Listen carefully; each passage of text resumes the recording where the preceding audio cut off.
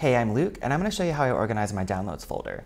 Whenever it gets messy, it becomes difficult to find something that I need. I came across a program that helps out by sorting the files into subfolders according to their extension and then naming the folder the extension. This makes it a little bit easier because there's less to look at. Instead of looking at a long list, you're looking at a list of folders, and normally you know the extension of the file that you're looking for.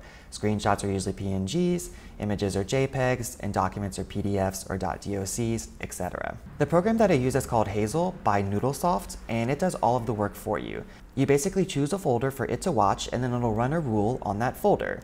Each time a new file is added, it'll rerun the rule. In this case, the rule that we're going to be running is sort files into subfolders according to their extension. P.S. This isn't sponsored by Noodlesoft. I only have 85 subscribers, and P.S.S. whoever came up with that name is a genius. So let's get started. So actually, before we get started, I'll show you before and after.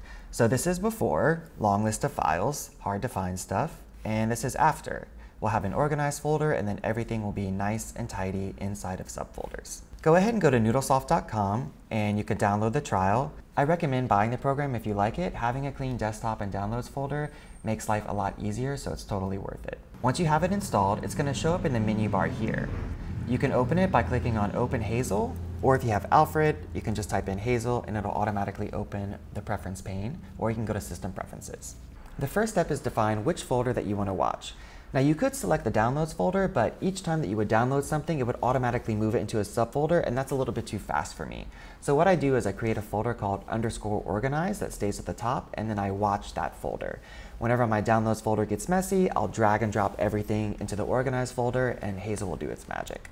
Go ahead and click the plus sign at the bottom left, and then go to your downloads folder, so Option Command L, where you can click downloads on the left, and then we'll do a new folder, _organize, open.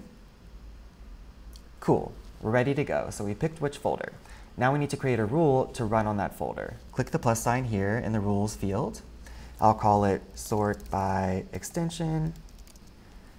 I'll change the conditions to be if any, and then go here and click any file. Go here and select sort into subfolder. With pattern, click here, extension, done, okay, and we are ready to go. I'll just jump over to my downloads folder, and I'll do Command A to select everything. I'll deselect organize because I don't want to move that, Command C to copy, and then Option Command V to move it. After a couple seconds, Hazel will do its magic, and you'll see everything nice and tidy, sorted into subfolders. Awesomeness. One other thing, if you drop a folder into the organized folder, it won't sort it. So what I usually do is I create a folder called _folders, and I'll put all of the folders in there until I have time to go back and sort it out. Now I personally keep my organized folder inside of Dropbox, and whenever I have a lot of downloads, I'll throw it in there, and then also when my desktop gets messy, I'll throw it in there. So it's the same method for keeping my desktop clean and my downloads folder clean. In another video, I'll show you how I actually organize my files using an adapted version of the Dewey Decimal System, but more on that soon. Thanks for watching, and if you have any questions, please reach out at hello@theproductivityshop.co, or you can join the Productivity Shop Slack channel at prodshop/slack, and you can ask any questions. Thanks for watching. Bye.